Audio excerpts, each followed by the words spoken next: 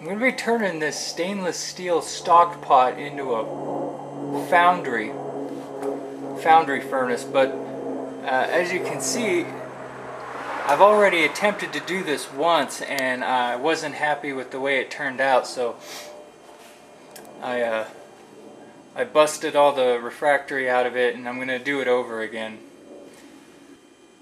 The main thing that I didn't like about the first attempt was the inside was much too small. I used this 3-inch pipe to form the inside, and that proved much too small. What I was going for was a nice thick refractory lining to insulate this really well for efficiency. But that diameter really limited the size of the crucible I could put inside.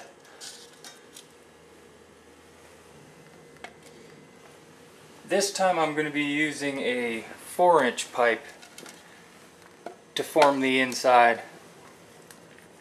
Alright, here you can see I've got my inner form and burner form all in, ready to go.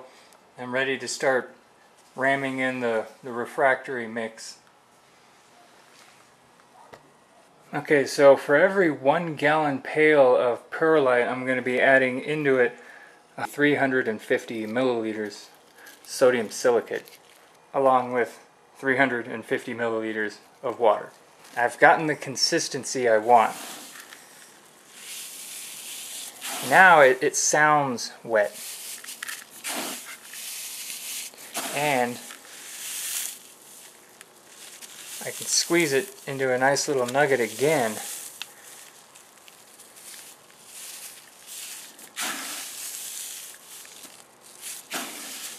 This is the consistency you want. As wet as possible, but without dripping when you squeeze it.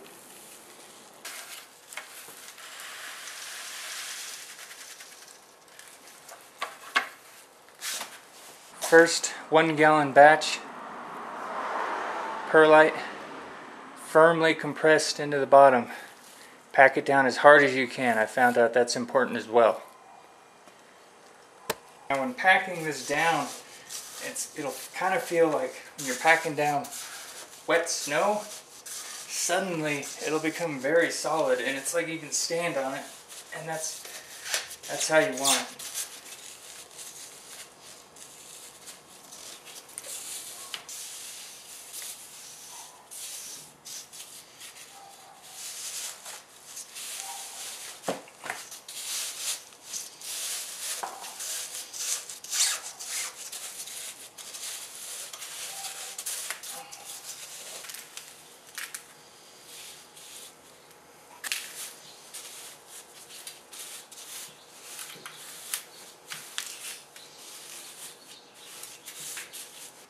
Now that the walls are dry, I've removed the inner form and I'm going to ram in the floor.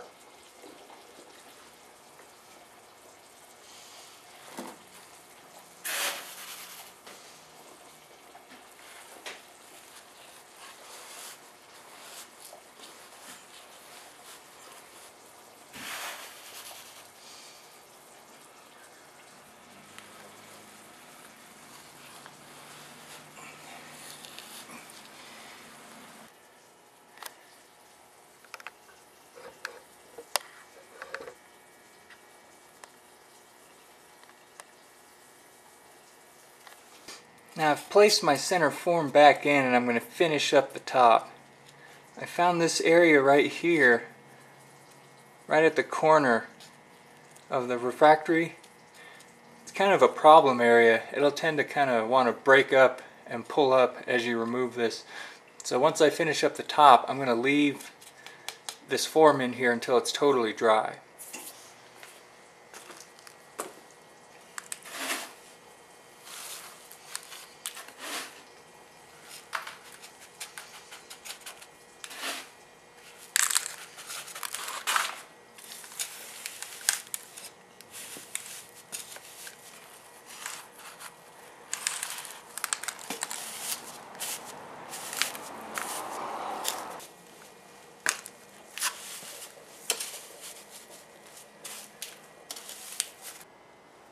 Well, there's the top all done. All that's left to do now is wait for that to dry. I'm going to be making my crucible out of this stainless steel bottle I got from the thrift store. It's got this kind of orange finish on it. I don't know how that makes any sense, but I'm going to get that off here.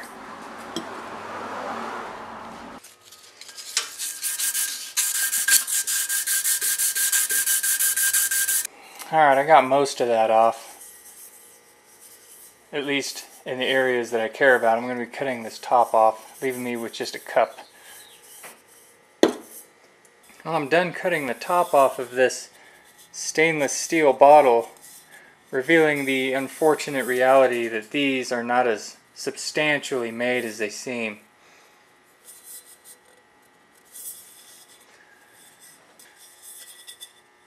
I'm going to be drilling 2 holes, one here near the top and another one on the other side for my lifter tongs.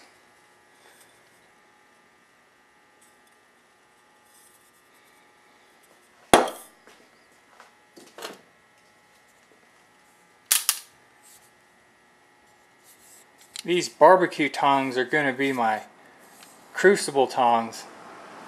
I'm going to affix some pins or something on the end of each one of these tips that protrude outward, so I can engage those holes and lift my crucible out.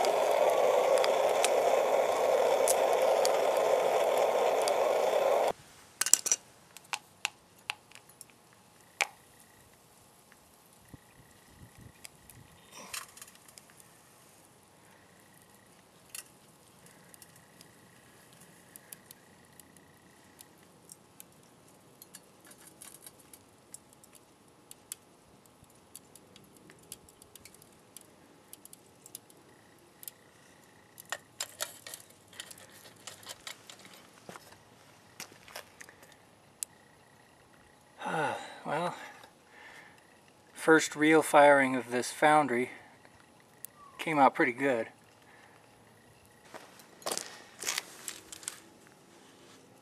Oh shit. Wow.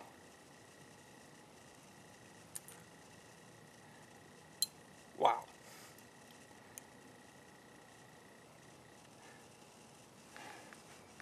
I think I may have overheated this aluminum a little bit. It was glowing red when it was in the foundry.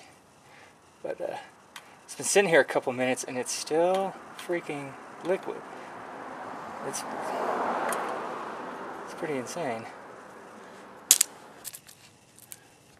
When I was pouring the molten aluminum from the crucible, it's got real high surface tension. I need to figure out a better flux, or actually figure out how to flux it properly.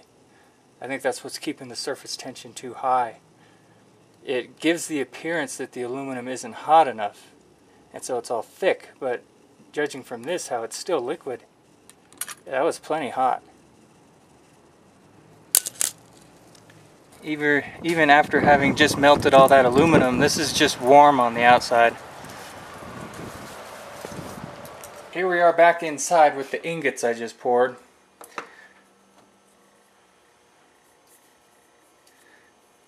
The aluminum took the smooth surface of the stainless steel cup I poured it into pretty good. So despite it looking very thick and gooey when you pour it, it will actually flow into the details.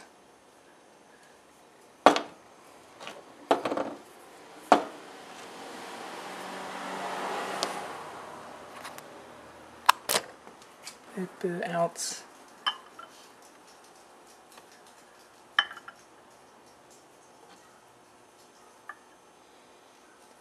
$13.5 ounces of aluminum poured. And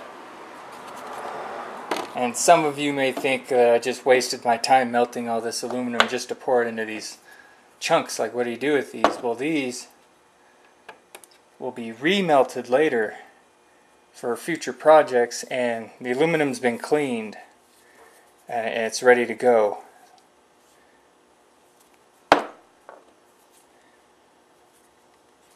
These will melt down faster than the raw scrap did.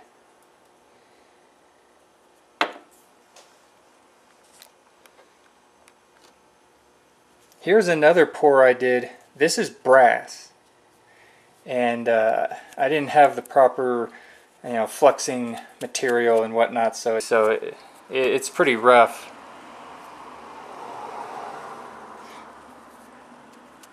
These two ingots are similar in size. The brass one is bigger, but man, is the brass one heavier. Actually, I'd like to see how much heavier it is.